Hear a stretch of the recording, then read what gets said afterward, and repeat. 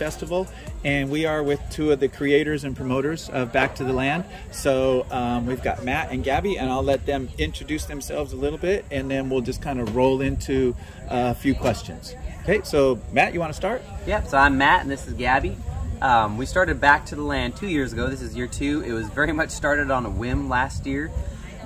We were really getting into the homesteading life ourselves and the farming life. We had started a couple years prior to that. Just starting like a lot of people start, gardening on a really small property. And then just as many people, it happens to many people, you just kind of start getting obsessed and you start getting rewards when you have successes, and you're just like, okay, got my vegetables, and now it's time for chickens. Oh, now I need goats. So we just kept getting more immersed. But as we were learning, we really were realizing that the changes in our life that were happening to our health and our finances and spiritually, just the way we're living, our relationship, we realized that those problems that we had previously, that we were removing those problems, were echoed throughout our community and echoed really throughout the world. And we realized that we need to start pushing these changes to the rest of the world, really evangelizing the homestead lifestyle.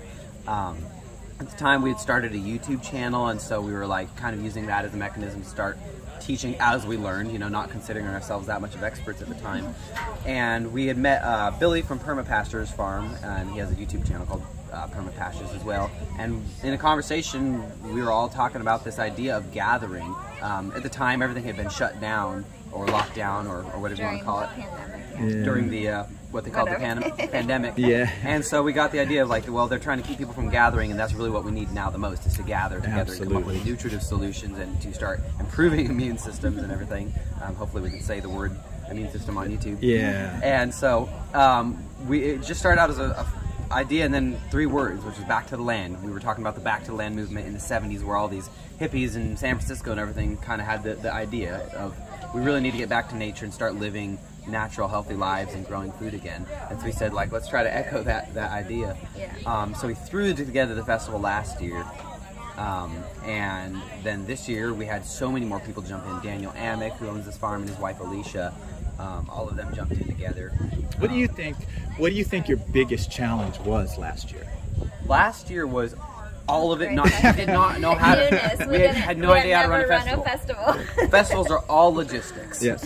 And all personalities, and had no idea what we were doing. And also just not really knowing what people wanted per se, because there are some homesteading conferences out there, so there's a model for it somewhat, but it's also still kind of wide open. So. Well, and we're going to address that a little bit in another question too. But that's good. So it just the whole logistics of, like you said, bringing people and things and the idea out to everybody to say, hey, come on. So what do you think your response was last year?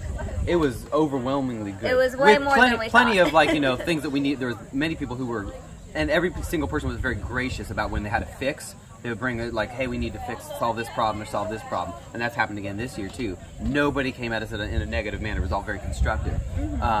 So there was plenty of that and plenty of feedback, but the response was very good. People really loved it. And we had people, one of the big features, and thanks to Perma Pastures farm, of last year was doing the pig butchery class. And we just had, so many people come up to us afterwards, months after, and say, we got a pig and butchered it ourselves as a family or whatever, just from doing this class and being introduced to it. And so it's we wanted to facilitate. Yeah. But that's the home run, right? That's the conference is about learning those things and piquing that interest and actually tackling that thing that was just a thought in their mind that they never really were gonna tackle. Right. Yeah. Well, and we saw it last year because we came last year and we loved it for a lot of reasons. We love Billy and William and Michelle and what they do. The foraging walk was awesome. I think everybody liked that, and I heard a lot of echoing comments about that. More vendors this year than last year, and a greater variety. I would also ask last year, because there were some kids there, but I think we had a lot more kids this year. So was that a thought process? Are we going to have something for the kids, or Yeah, so we this was our first year actually experimenting with some kind of kids activities. We brought Aaliyah Downey in. She's a Montessori teacher and really cool person, because over in Nashville she started at the Montessori school. She started a farm at the school and for the kids. without a lot of resources either. She just kind of figured it out, figured out the funding, just kind of scrapped everything together. And so she did some kids activities, but also she was also talking to parents about how to make this happen at other schools.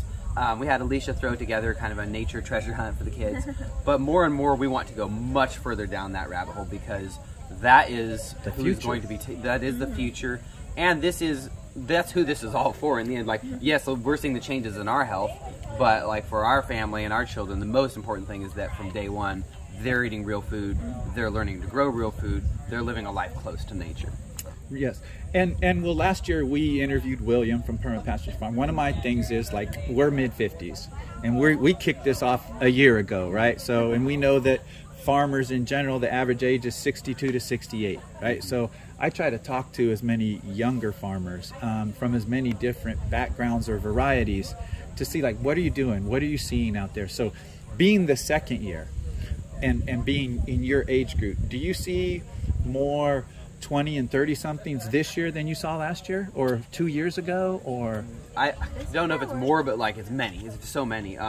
There are, what's really cool is, like, we have had people here who are just our neighbors who are about our age, and we met them just from living in close proximity, and they were already going down this trail. Right. So I think there's absolutely movement. I think a lot of the young people, and even millennials who get a bad rap for often justifiable reasons, a lot of them are also attuned enough and you know, so much in kind of social media and YouTube that they maybe have a better picture of the world than a lot of baby boomers or other people do. Right. So a lot of them, I think, are just responding logically and saying, oh, homesteading is the only way. Yeah. And also economically, a lot of us are realizing this is the only way I'm gonna be able to have a family. Right. Like, you can look at, just 1 hour away from here in Nashville, we could never afford a house. Out here, we could afford the land, and it wasn't quite as tyrannical, so we could actually build a house. Yeah. You know, I'm from Oregon originally. I could never pursue my dream there. I could never build a house. Yeah. But here in this rural area, I can get the land, we could build a house on our budget, and then we can subsidize that by keeping our costs of eating and everything else low by farming. Yeah, and there's such a much less of a barrier to entry to actually create things too. Like, we could create this festival here. I don't think if we couldn't have done that in Nashville. There would be so much regulation. There would be so much, like, our food vendors would have had to have special permits and everything. Like, here you can actually, and like the logistics of a festival are so overwhelming already. Yeah. Or a business or a starting farm or anything. So when all those barriers are removed in a place like this, I think for a lot of younger people, homesteading and this lifestyle is like the only option for living a healthy, self-sufficient, financially self-sufficient life.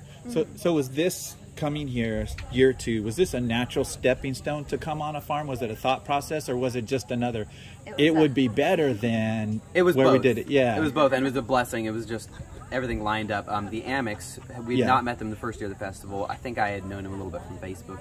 Because he came, I think the first time we met him was when he came to the festival. Yeah. And played music with you. Played music with you. Because they know each other from being musicians. Just from being, we're both musicians. And so we definitely wanted to have, we had a cool location last year. It was a campground. It was beautiful. But, like, why not showcase something? And it just so happens that right here in the same county, the Amicks have been building this for many years. And so they're a little bit ahead of a lot of people's schedules.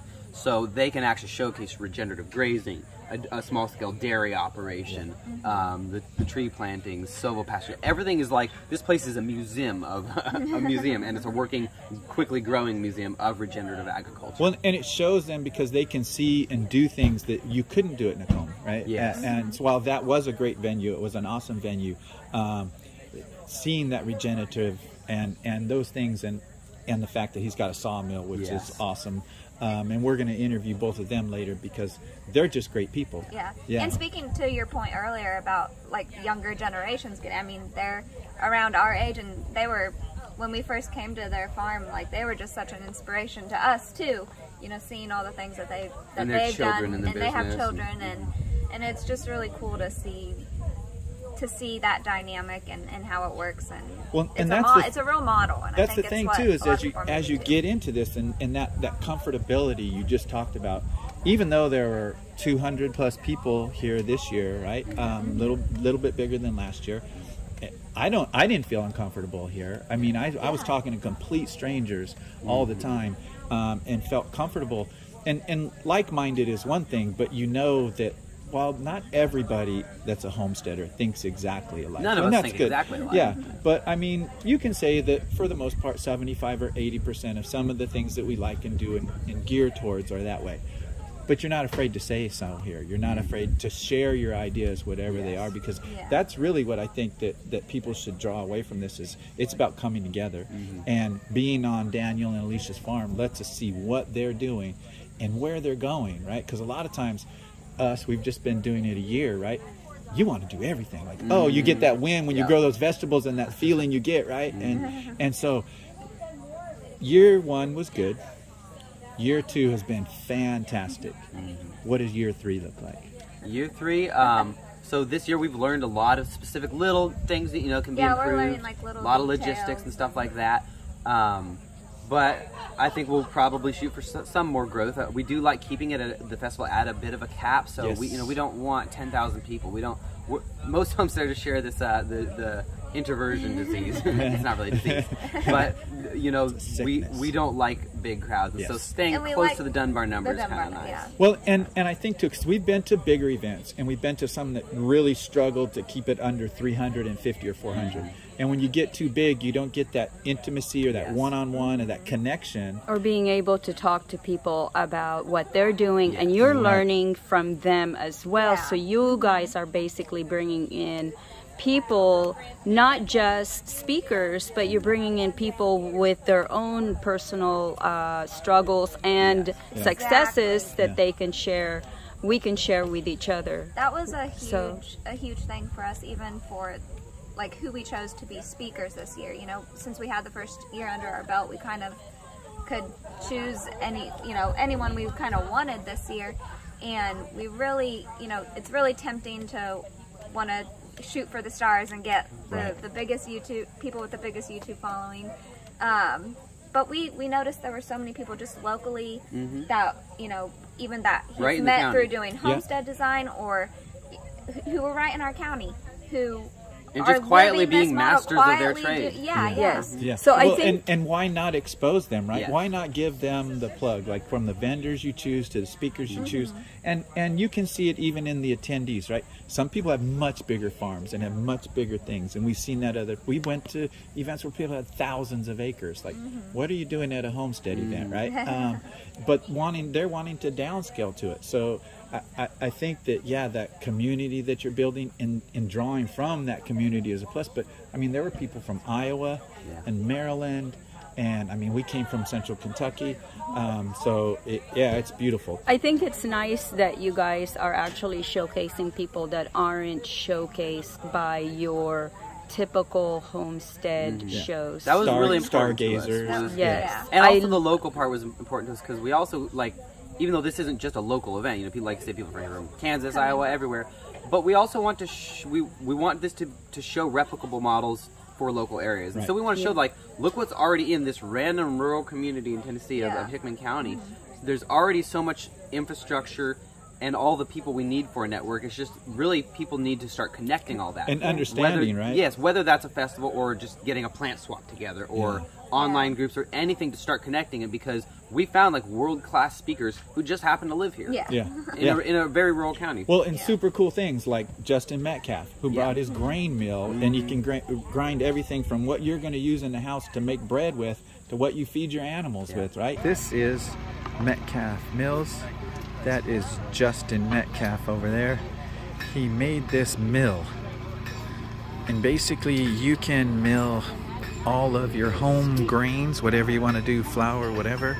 You can change the stone, so it's got 2 stones. He's down there working that stone, putting edge on it. That mill has 2 stones in it, and there is a rod right there that controls it and moves the stones closer together or farther apart, depending if you want it to be whole or how far you want the grain to be cut down. And this is Justin Metcalf's information right here.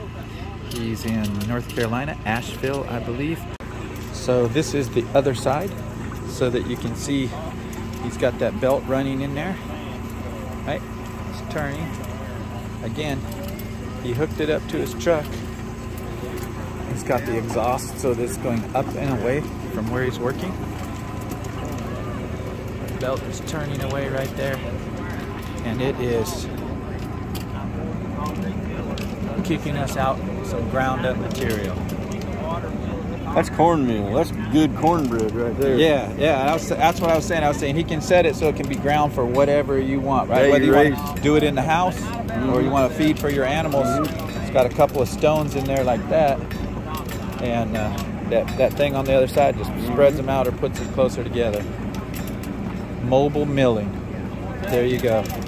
And why can't every county have one of those instead of having to go to so one of the things that we love, and one of the things that we volunteered this year, and one of the things that we wanted no discount for, is the fact that you guys don't break the back of homesteaders, right? You make it affordable for people to come here. That's one of our top priorities. And I was going to say, I mean, while it can be, you know, kind of, yeah, we need a little bit more money, or yeah, it would be nice too, right? Yeah.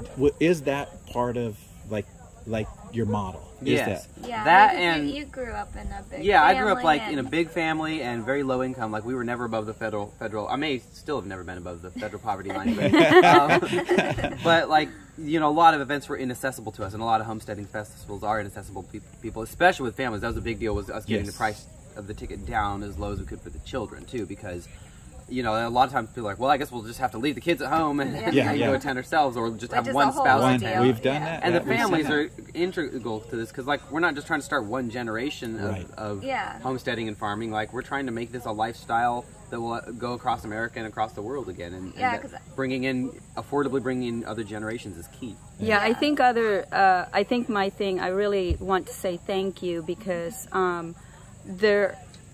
think that other venues will, charge so much that they're having to choose between having to feed their animals or go to the event, and they will always go with feeding the animals, obviously, right?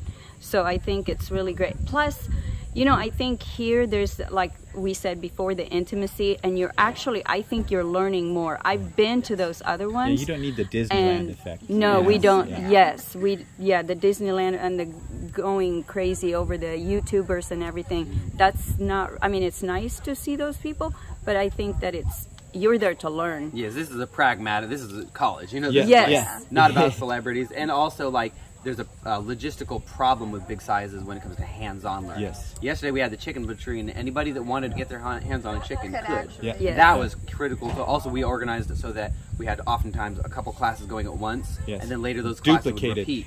So that way you could attend each one, but you could get a small size around each person. And I was going to say that's another thing, because we've been to the bigger events and we've had to decide, like, okay, you go over there and I'll go over here.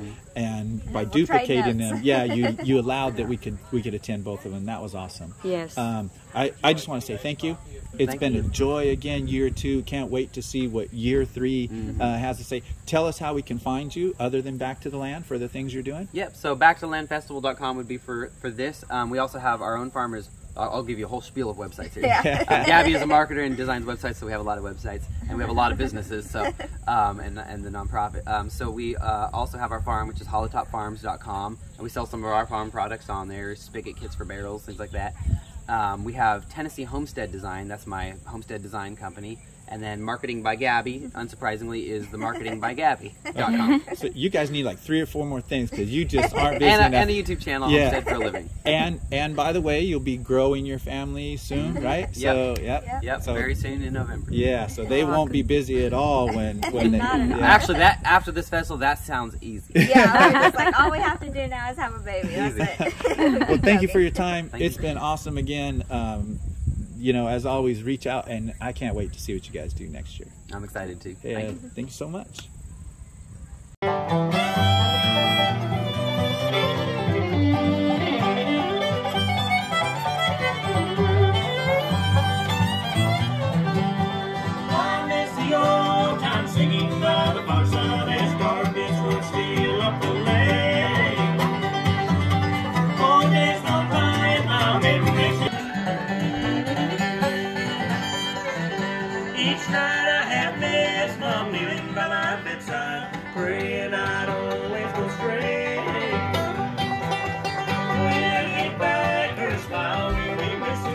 Won't be there to welcome me home at the